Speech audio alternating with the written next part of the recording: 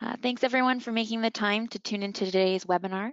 My name is Alex Lanigan, and I'm an Enterprise Account Manager here at Feedvisor.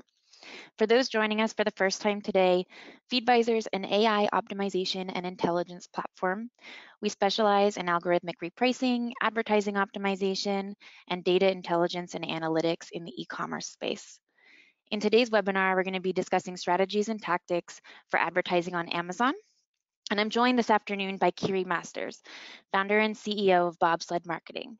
Bobsled's an agency that helps brands operate and grow their e-commerce business. And today, Kiri is going to be leading the conversation with her insights on how to approach advertising on Amazon. Before I hand things off, I do want to mention that there will be a brief poll at the end of the webinar and plenty of time for Q&A. So if you do have questions as we go through, please enter them into the space below and we'll do our best to get to them. So with that, I'll hand things over to Kiri. Thank you, Alex. Thanks for the introduction. It's really great to be here and be supported with Feedvisor along the way. Feedvisor comes out with some really great resources and content and software as well too. I personally rely on a lot of the resources that they put out, including the great surveys, one of which we want to encourage you to participate in at the end. So as Alex mentioned, I'm the founder of a company called Bobsled Marketing, and we work with established consumer brands to grow and maintain their Amazon channel. And we're here today to talk about Amazon advertising, and I'd like to tell a little story to get us started. This is the story of me back in the late 2000s trying to buy a new laptop. And the world was a little bit different back then.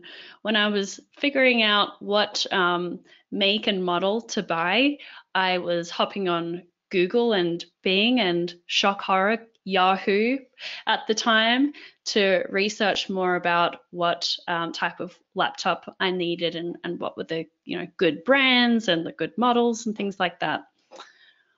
When I narrowed down my options a little bit, I got on the phone with my brother, who is a lot techier than me, to figure out how much RAM do I need, what kind of features should I be looking at here, and really relying on my brother's guidance to help figure out what laptop to buy. My boss had also recently bought a similar laptop, so I was asking her about her experience there. And then eventually, when I'd figured out which laptop I wanted to buy, it was a Dell, a chunky white glossy Dell number that I ended up picking. Hopped on Dell.com, bought that laptop, and patiently waited 2.5 weeks for it to arrive in the mail. And I'm telling this story just by way of comparison because today our shopper journey looks very different. To begin with, most people, according to this Feedvisor study that was released back in February, the majority of people actually start their search for new products on Amazon, as opposed to Google, Bing, Best Buy, Dell. This is where Amazon is where people go right at the beginning of their shopping journey. They're also undertaking their research and comparison on Amazon as opposed to other channels as well. So Amazon's where 79% of consumers prefer to go to read reviews before making a purchase. So if I was going to be buying a laptop today, I would more likely be going on Amazon and reading reviews from other customers than calling up my brother or asking my boss about her experience with her new laptop. And also at this point in the consumer journey, at the research stage, Amazon's where people prefer to do pricing comparisons as well. And then at the actual transaction stage of buying a new product, you guessed it, Amazon is where people want to buy products once they've decided what they want to buy. And 74% of people prefer to shop on Amazon once they know what they want to order.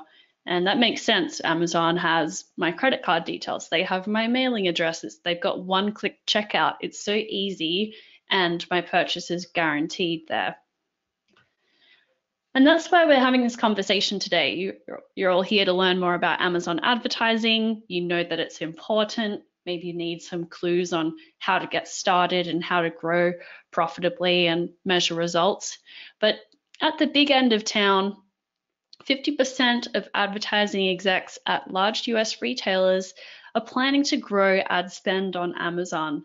And this statistic is from the performance agency Nanigans, who surveyed 100 retail executives responsible for ad spend within companies with over 50 million in annual revenue. So these people are responsible for pretty large advertising budgets, and they are choosing to yank spend budget out of Google and Facebook and display advertising and reinvest that budget in Amazon. So we're seeing a big shift in large brands as well as startups and small companies choosing to spend money on Amazon advertising as opposed to other channels. And a big reason for that is what we just talked about. Amazon's the preferred channel at every stage of the shopping journey, from search to research and comparison through to the actual transaction. And brands are finding that having access to Amazon's power shoppers, aka Prime members, is really effective, because these Prime members, who are now 50% of US households have a Prime membership, they spend more money on Amazon, they shop there more frequently, and there's a psychological lock-in effect. When you're a Prime member, you're paying your $120 a year for Prime membership. I may as well make the most of it and shop on Amazon before I look anywhere else. So having access to these really generally affluent and very loyal shoppers makes this advertising channel very effective. The other reason why Amazon advertising is effective is that the advertising is being run in the same platform and the same system as the sales are being reported. So with it, by comparison with a Facebook or a Google, there can be a bit of leakage between the pixel that's picking up the actual sale on your e-commerce website and attributing that back to an advertising campaign. And it gets even murkier if we're talking about display advertising, which is very difficult to translate back to actual sales. And the beauty of Amazon advertising is that you can see that very clear path from customer saw an impression of your ad, they clicked on the ad, and then they added it to their cart and bought the product a week later. It's very easy to see that purchase journey and justify the ad spend. And on a similar note, the final reason why Amazon advertising is very attractive to brands is that Amazon is starting to get better at sharing data. And this is a common complaint of Amazon for a long time, is that they hold so much shopper data, but that was rarely made available to sellers and advertisers. Increasingly, we're starting to see tools like brand analytics become available, particularly in the last 6 months or so. Amazon's rolled out data sets that show you the demographics of your shoppers, what keywords they're using for search, and what percentage of shoppers have never bought from your brand before and what percentage have. So this kind of data is really compelling for small brands and advertising executives at large brands who are able to justify their spend on Amazon with this data. So let's get into the nuts and bolts of Amazon advertising. And so this, just a reminder, this is really a 101 of Amazon advertising. We're covering off the basics here, and we're going to be talking about the two most popular campaign types on Amazon, and that's sponsored brands and sponsored products. We're going to go deep on these for the next few minutes. So sponsored brands essentially is to promote individual products. And sponsored brands is to showcase a collection of products or talk about your brand more holistically. And I think that we have a pretty good mix of resellers and brands on the call today. So I want to just make it clear that sponsored brands is only available to sellers who have enrolled in the brand registry. So you must own your own brand in order to use this ad type. There's a lot of text on this page. Don't worry, we're going to take this piece by piece and talk about the differences between sponsored products and sponsored brands ad types. For now, just the general goal, like I mentioned before, for the sponsored products is to promote individual products, and for sponsored brands, it's about brand and product awareness. So let's have a look at what these look like. With sponsored products, we have a couple of different destinations and placements of where these ad types show up on Amazon.com and where they ultimately lead. So let's have a look. On this page, what we're looking at is search results from a search that I did on my mobile device. And just as a reminder, about half of all web traffic to Amazon is coming from mobile devices. So whenever you're analyzing your ads or your organic placement, or how your products are showing up on Amazon.com, always remember to also pull out your mobile device and have a look at what's showing up there, because this is how a lot of people are actually navigating around Amazon. So the image in the middle, this is my search query. I put in the search query Anchor, and Anchor is a popular electronic accessory brand. And this is what I see. I see the headline. This is the sponsored brand placement. It's where it says sponsored by Anchor, charge fast, live more. And where, if I click on this placement here, it takes me to Anchor's storefront. And a storefront, if you're not familiar with these are really great pages to invest in, because you can merchandise your assortment, talk about your brand, even put up really nice content like videos onto your storefront page. These are available only to sellers enrolled in the brand registry again. So this is, as I mentioned, this is a real brand play where Anchor is talking about their brand, that these are the products that they're promoting right now. There's a menu where I can see all the other types of products, and that shows up first in the search results here. The second result, when I put in the search query Anchor, is actually for a competitor product. This placement here leads to this page for RavPower, and RavPower's product is obviously a competing product to the Anchor Power Bank. And this means that RavPower has essentially paid their way to the top of the search results for a very competitive keyword and a very competitive category, which is power banks and electronic accessories. So this is one way that RavPower, I'd never heard of them.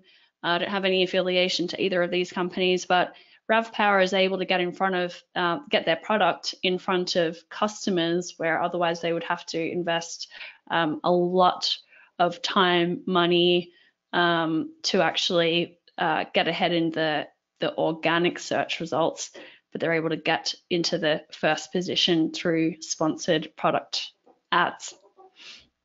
And then just looking at the third result here, this is the first organic search result. So this is the first product that shows up without any ads, and that's for the Anchor Power Core 10,000. So this is where we see these product ads and sponsored brand ads displayed and where they actually lead to. Having a look on desktop, this is a snapshot of part of a product detail page, part of an ASIN or a SKU product page. And on pretty much every product page, there are a couple of different galleries of sponsored products, and it says sponsored products related to this item. And this is where you can see products that have shown up from advertisers who have bid on either this product or this keyword or a category. So let's get into, this is just a summary of this comparison. Again, we've talked about placement, so where the products actually show up in search results or on product pages, and the destination. So with sponsored products, they only lead to a product detail page, whereas the sponsored brand placement can lead to a storefront or even a landing page of a small collection of products on Amazon. And the final comparison that we'll make is around targeting options. So how do you actually choose who you're going to display these ads to? And the main difference here is that sponsored products has a few different types of targeting options, whereas sponsored brands is only driven by keywords. So these targeting options that are available to sponsored product campaign types is keywords, which in this case, if we're talking about Anchor and these electronic accessory products, I could use a keyword like external hard drive or power bank. And these keywords, because they're quite general, there's probably a lot of volume around these keywords. We've probably got thousands of people searching for these search terms every day. So there's a lot of volume people searching for these terms, but that also means that they're probably quite competitive as well. So there's Anchor, there's that brand that showed up before, there's Belkin, Amazon Basics. These are all brands that are going to be competing on keywords like external hard drive more likely. We can also target ads based on a product, and this can be if you've identified ASINs or SKUs that are direct competitors to your product, then maybe you want to be targeting those competitors directly with your ad so that your product shows up on their detail page, much like we saw back here. In the campaign setup system on Seller Central, this is what we're looking at here. This screenshot here is taken from that setup, and you can also do a search. Again, I've searched for Anchor, and Amazon will tell me what are some relevant products that I could be targeting if I wanted to target by product. And then finally, we have the option of targeting our ads by category. So I'm not sure exactly which category we would be in for a power bank, but maybe through either research or looking at my ad reports for a while, I find out that there's a good correlation between a shopper of power banks and someone who's looking for computer hard drive accessories, or maybe even something a little bit more random like cell phone cases. Maybe there's a good correlation between those two categories. So I might want to start targeting based on a complementary category to my product.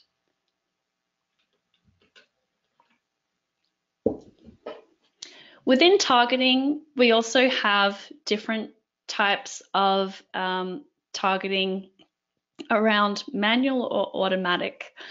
And just to pause here for a second and cover off a really basic concept of digital advertising on Amazon and Google and Facebook and all these platforms, and that is that Amazon pay-per-click advertising is an auction style format.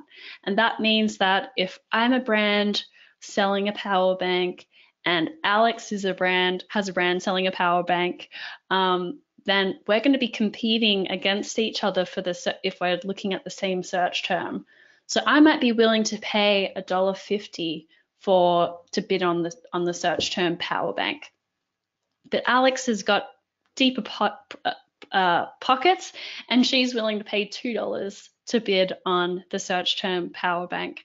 So Amazon's going to choose the highest bidder for a given keyword, and so that's how the whole system works. It's based on an auction and supply and demand.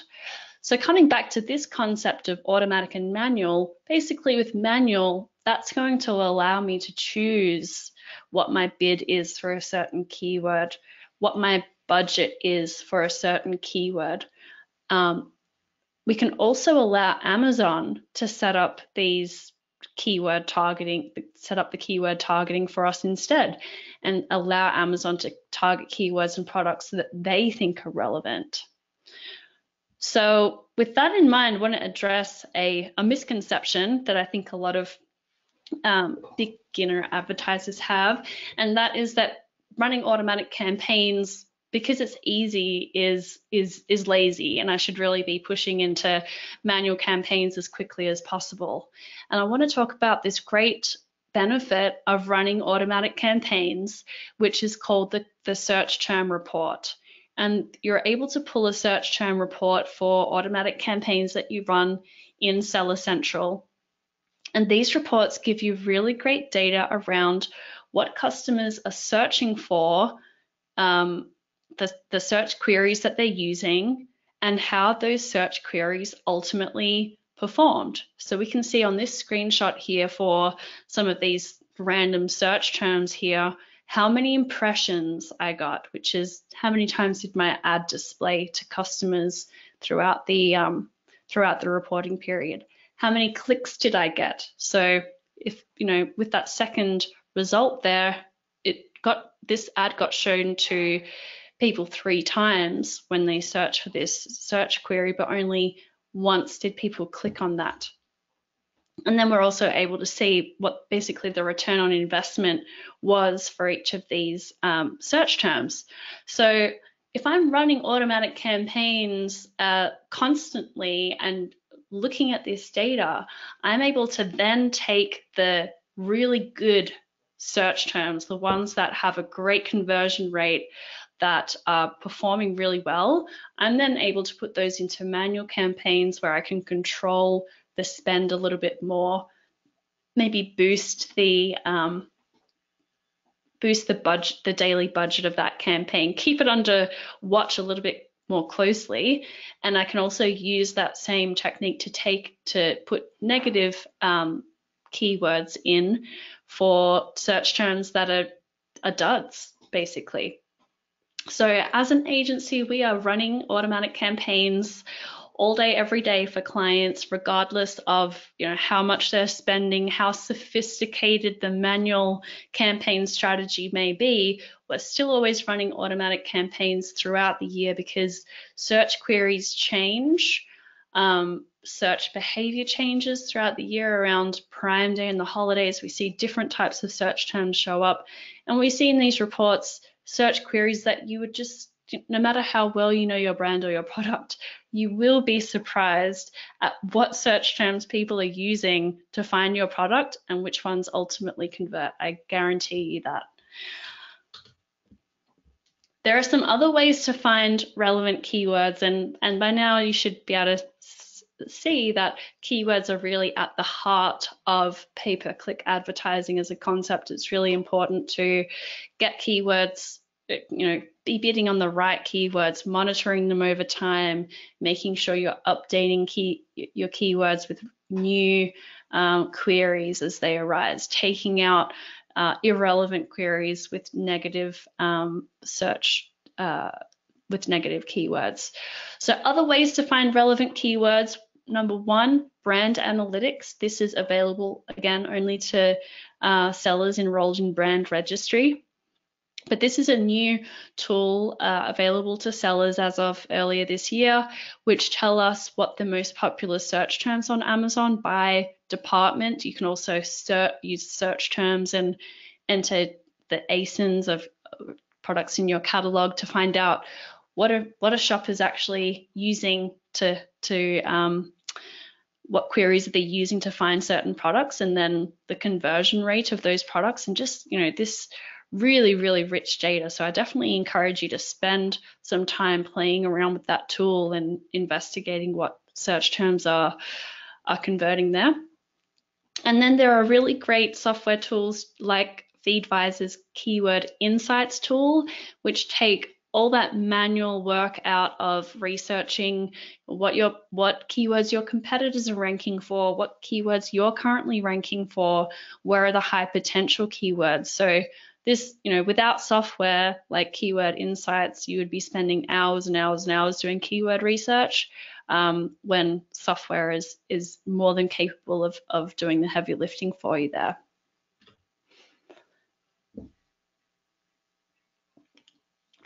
So how do you measure success with your Amazon pay-per-click advertising? I'm going to bring this back to the shopper journey that we talked about in the beginning of the webinar. We're really going through 4 different stages. 1, awareness, or when a customer first becomes aware of either their need or your solution as a brand, or the solution that your product offers. And so the KPI that we would be looking for here is impressions.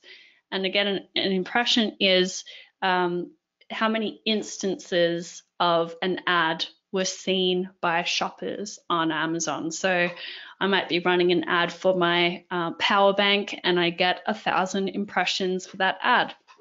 Looking at that number, 1,000 impressions in isolation, is not very helpful, but then I can compare it to, well, how many impressions am I getting if I'm using the search term external hard drive, for example.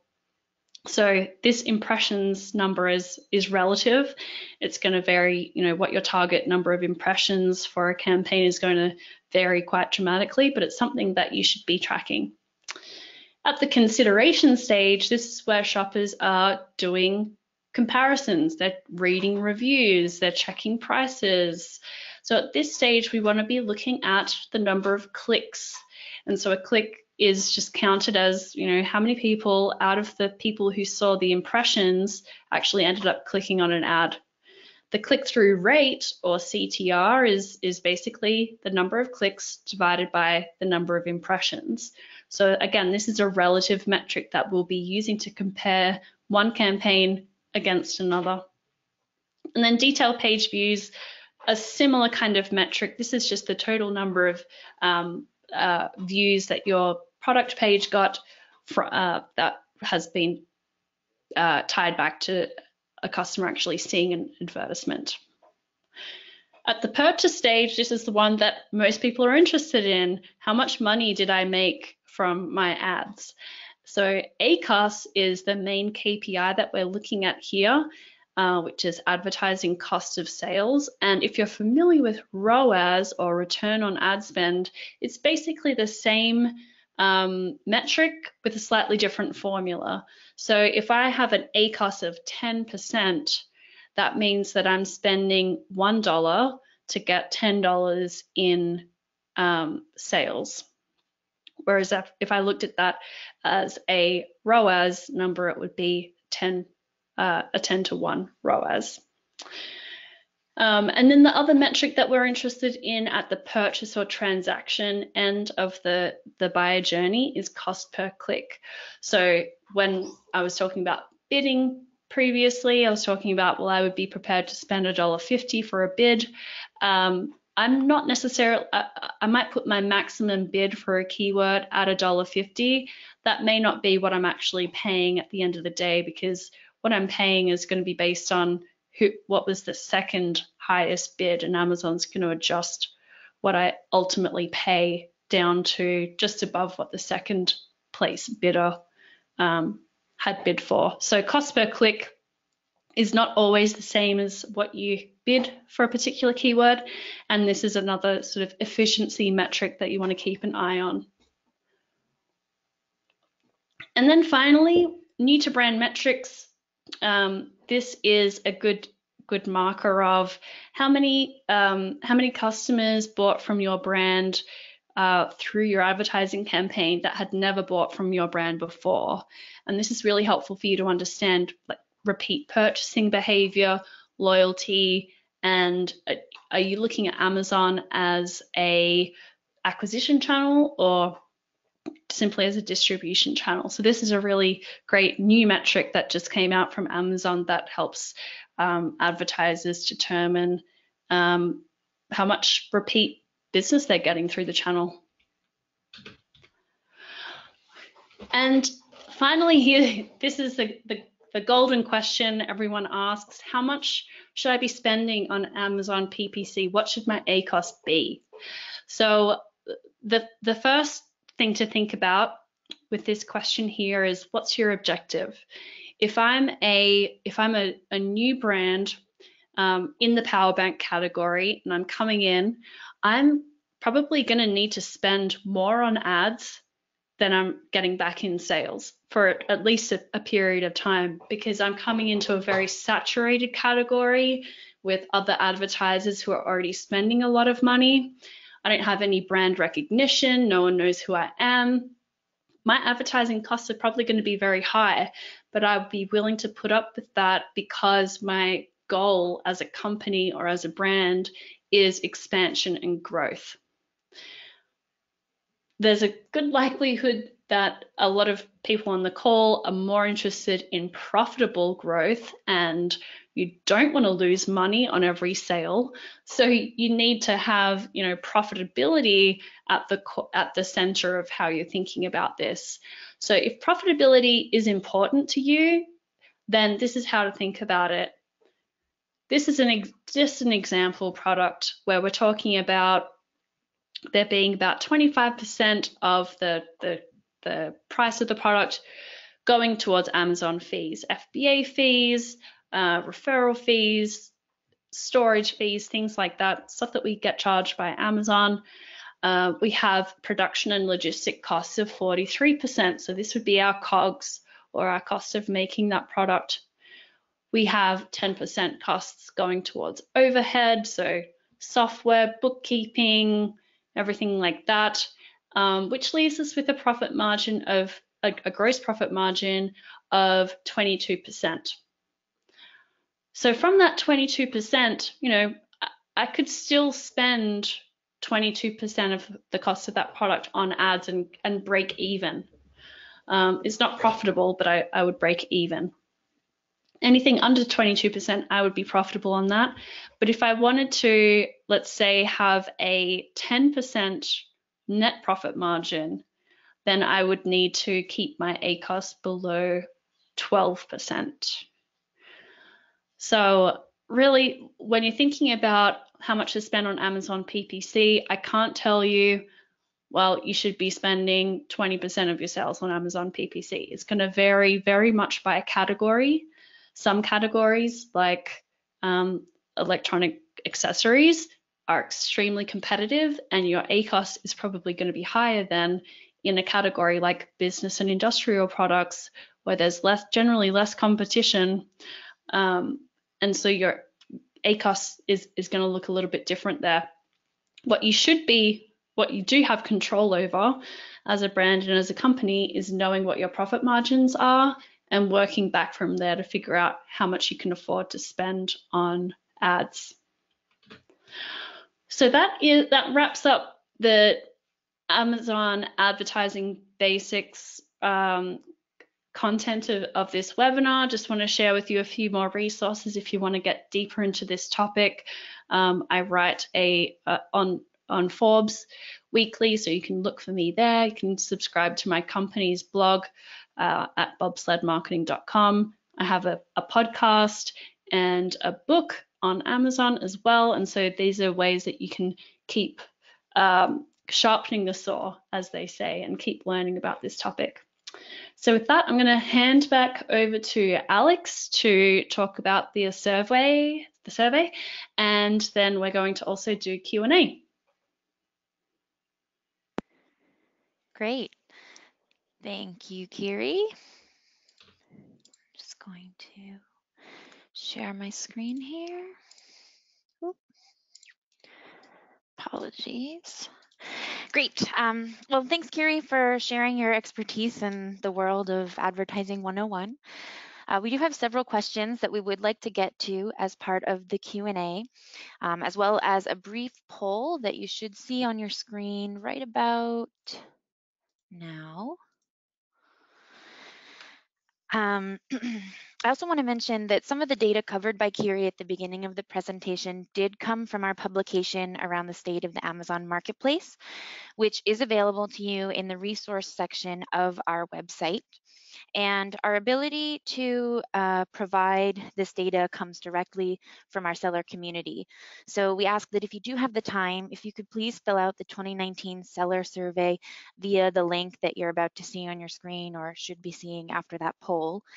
That would be much appreciated. And if the data itself wasn't enough incentive, if you complete by the end of the day, you'll be entered to win an Apple Watch.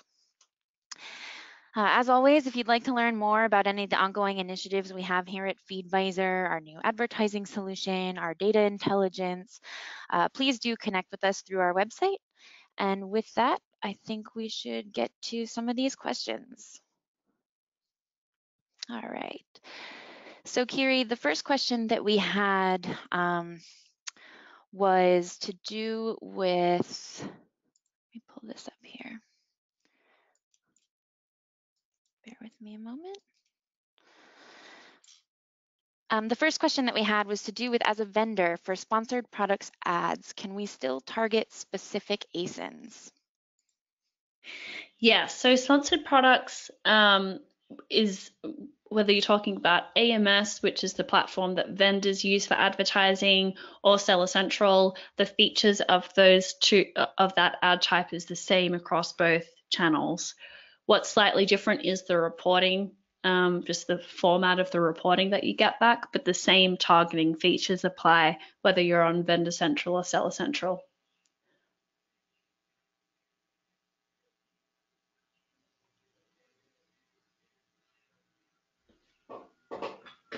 The next question is elaborating a little bit more on what the requirements to be part of the brand registry are.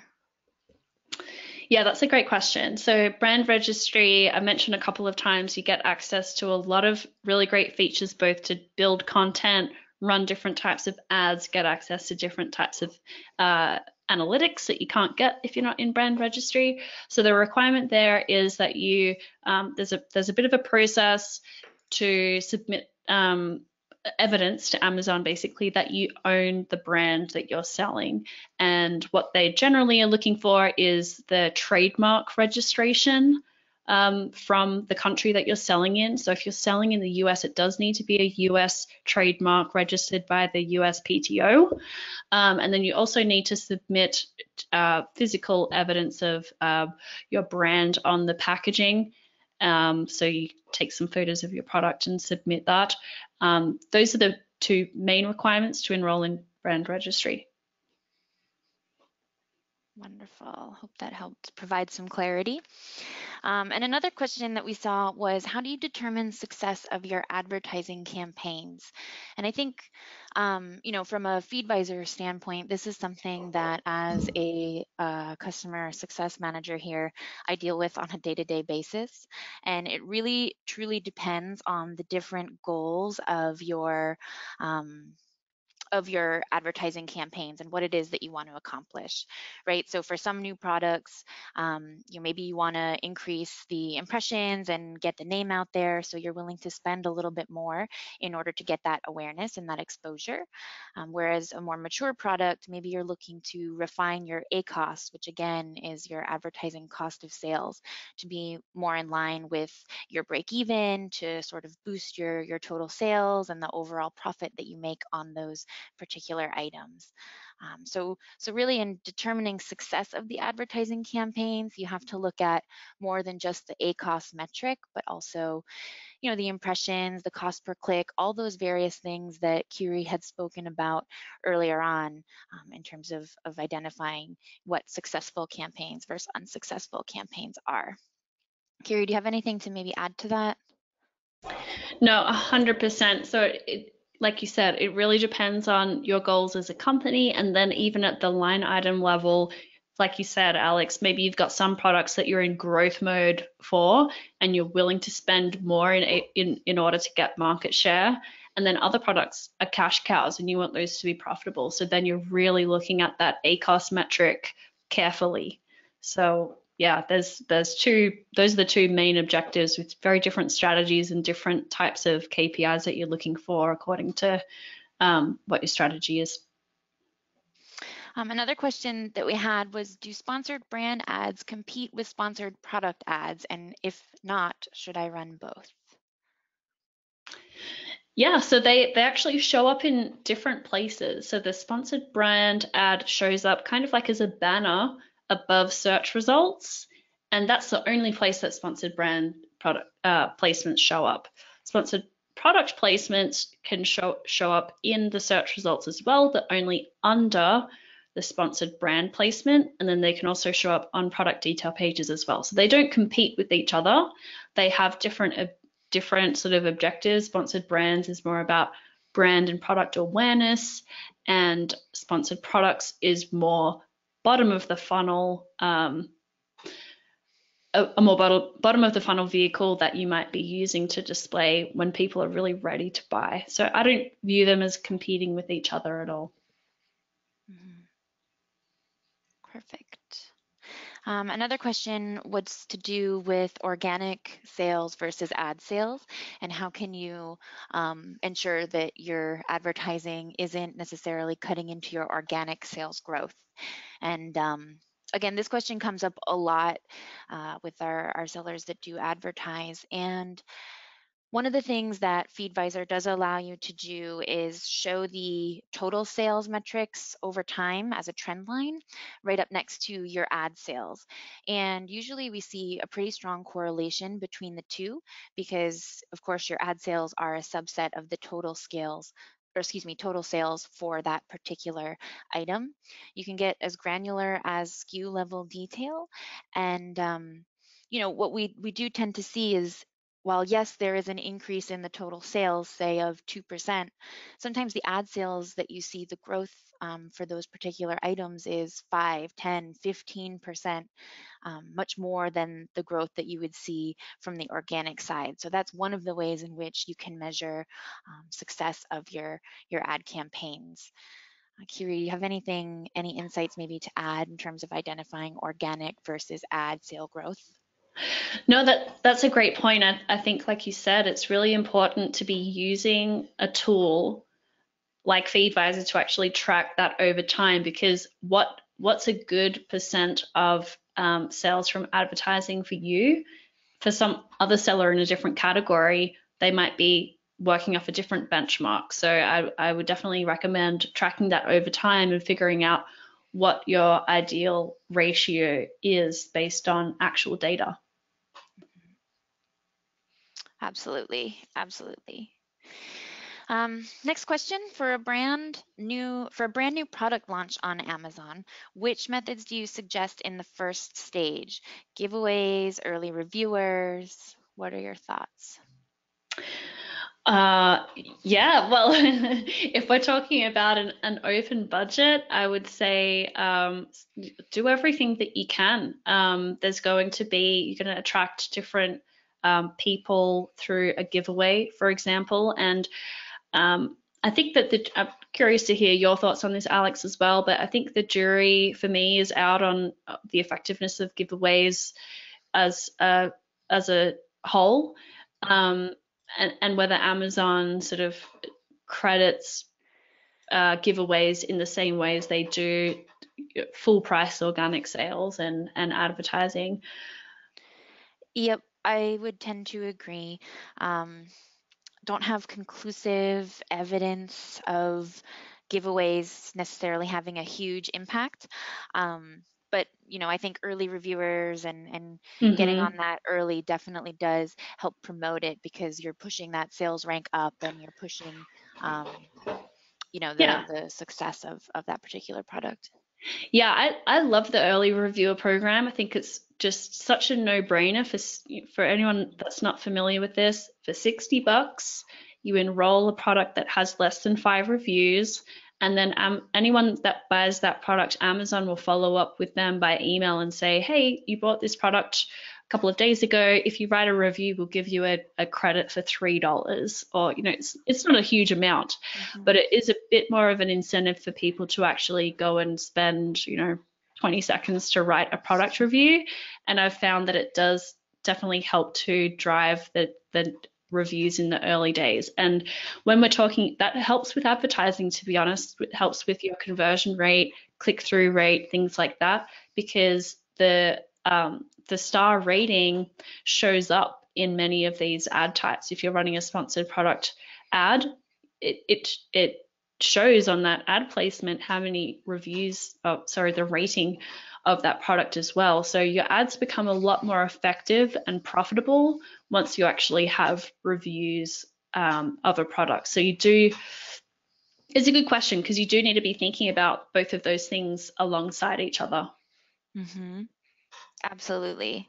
And it kind of relates to the next question, which was when is the best time to start Amazon advertising as a new seller? Do you need to wait until you get some sales and reviews?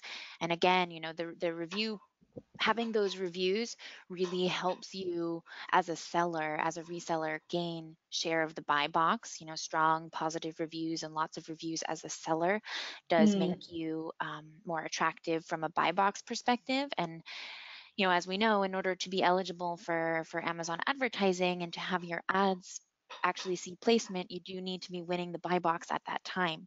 So again, you know, the importance of those reviews really does start coming into play there. Mm-hmm. I'd add to that also, that you start running those automatic campaigns, even if it's at a very low daily budget of, I don't know, $5 a day, or even just the minimum amount that you can run, simply for the outcome that you get from the search term report and the ability for you to actually collect data from Amazon about which search queries are working, so that once you have got a few reviews and they're good reviews and you've got a good overall product rating, you can translate all those really great search terms that you got through the automatic campaign into a manual campaign and start boosting those with more budget. So if you're not running those automatic campaigns from the beginning, you've kind of wasted a little bit of time waiting around when you could be using that time to basically do research. Mm-hmm. Absolutely.